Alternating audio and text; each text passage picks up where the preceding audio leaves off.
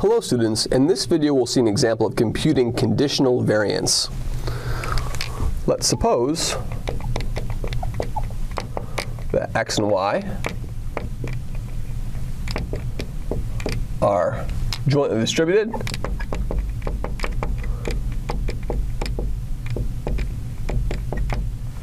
on the region x goes between 0 and 1, and y goes between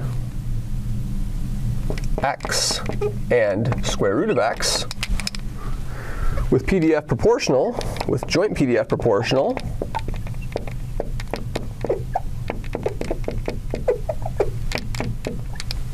to x squared plus y.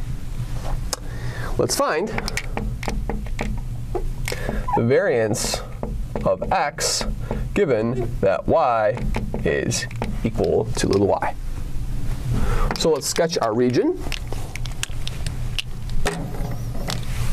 So our region looks like this. Here's the x-axis, here's the y-axis. Here is y equals square root of x, and here's y equals x. And so y goes between x and root x, so we're in this region right over here. And so we need to find the conditional density of x given that y is equal to y. So let's do so.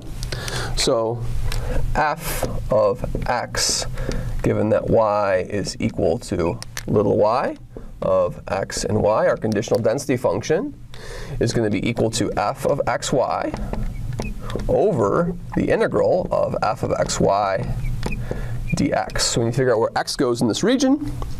So in this region, x starts over here on this curve, and that curve is y squared, and goes to this second curve, which is y equals x. So x is going to go from y squared up to y. That's our limit of integration. So this top becomes x squared plus y. And now we'll integrate this function with respect to x. So I'll get x cubed over 3 plus xy. From x goes from y squared to x equals y. And we can simplify this as x squared plus y over, when x is equal to y, we'll get a y cubed over 3 plus y squared. And then we have to subtract off when x is equal to y squared, and so this becomes y to the 6th over 3. And then we'll have a, when x is equal to y over here, we'll have a minus y, or plus y cubed. And so let's simplify this a little bit. So the top becomes x squared plus y over, and now I'll have a y squared. I'll have a minus y to the 6th over 3. And then we'll have a minus y cubed and a plus y cubed over 3, so that's minus 2/3 y cubed.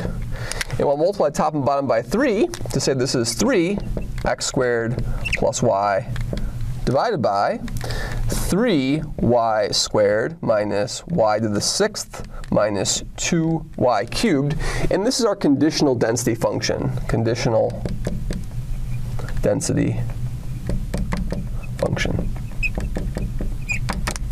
So to find this variance, let's do it. So hence the variance of x given that y is equal to little y is going to be the expected value of x squared given that y is equal to little y minus the expected value of x given that y is equal to little y quantity squared.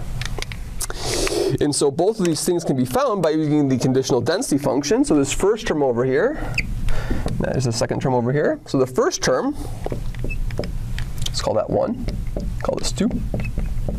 So 1 is going to be equal to, we'll have to integrate x squared given that y is equal to y. So where does x go in this region?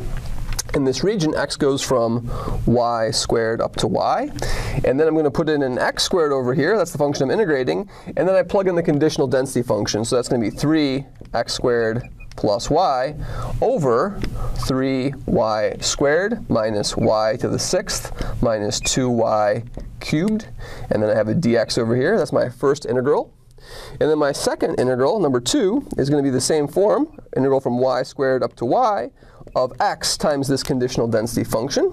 So I'll have a 3x squared plus y over 3y squared minus y to the 6th minus 2y cubed dx.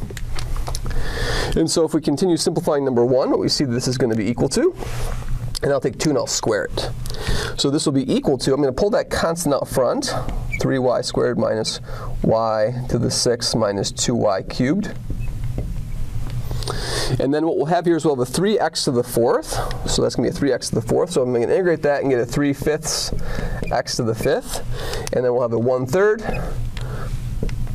x cubed y over 3 from y squared up to y.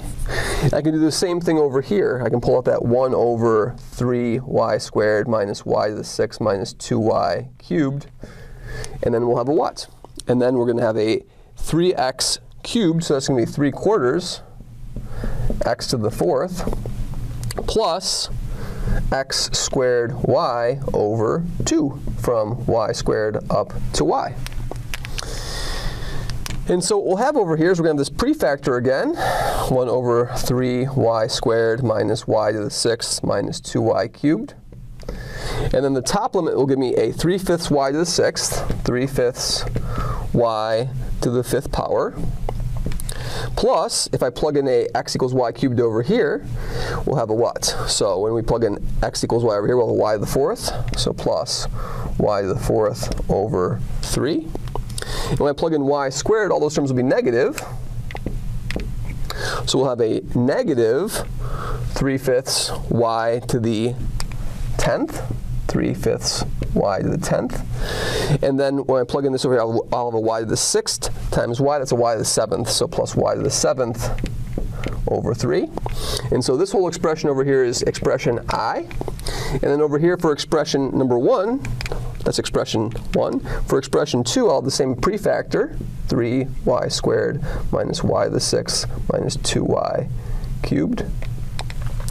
And then when I plug in y, I'm going to get 3/4 y to the 4th, and then plus a 1/3 y to the half, plus 1/2 y to the 3rd power. And I'll subtract off when I plug in the square, so I'm going to get 3/4 y to the 8th. And then if I plug in x equals y squared, I'll have y to the 4th, and times y, that's y to the 5th. So plus y to the 5th over 2. And so this is our expression 2. And so now the conditional variance is exactly just this expression over here, expression I, and then minus the expression 2 squared. And so this expression minus this expression squared will be the conditional variance of x given that y is equal to little y. So when we're doing these conditional variance problems, the first step is to always find the conditional density function. Once you have the conditional density function, you integrate that against x squared to get the first part of the variance, and you integrate it against x to get the second part of the variance and square the result. Thank you very much.